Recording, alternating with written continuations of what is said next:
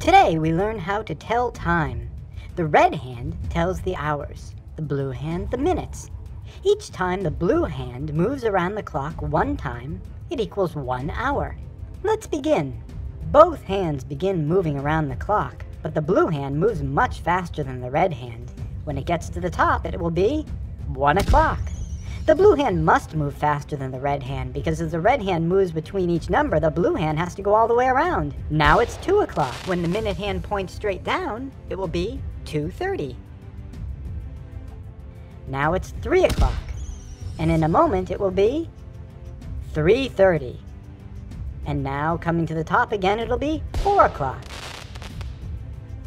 And then 4:30.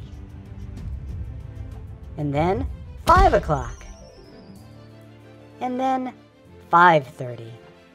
When it gets to the top, it will be 6 o'clock. Then 6:15.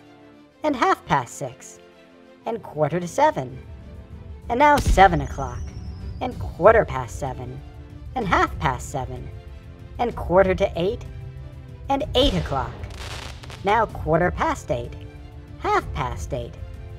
8:45. And 9 o'clock. Now 9:15. 9:30. 9:45. And 10 o'clock. 10:15. 10:30. 10:45. And 11 o'clock.